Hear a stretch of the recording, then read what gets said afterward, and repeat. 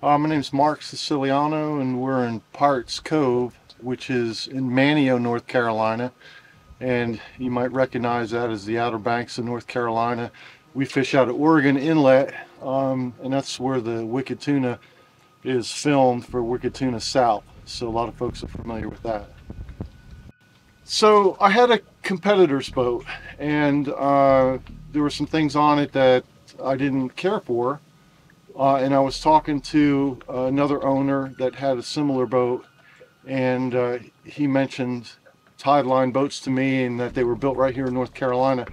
So I gave him a call, and I met Michael at the factory, and I looked at one that was just being finished up. I actually ordered the boat without sea trialing at first, but that was part of the deal to sea trial it, which we eventually did.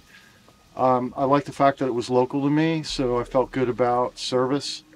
The folks there were real responsive, and I just felt like I could always count on them if I needed something done on the boat. They're right here local with me. And then after I had my sea trial, I mean, what I really love about the boat is the ride. I have some back issues, and I've got some plates and discs and stuff that I had to have taken out and replaced.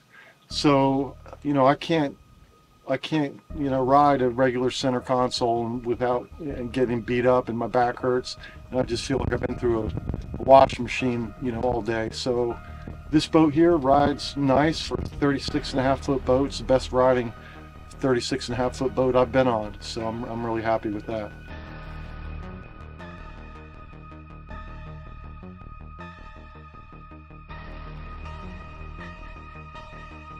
That's what I like to do. I like to go out and I like to chase tuna. I'm going to do it as long as I can, and occasionally we'll do some marlin fishing as well.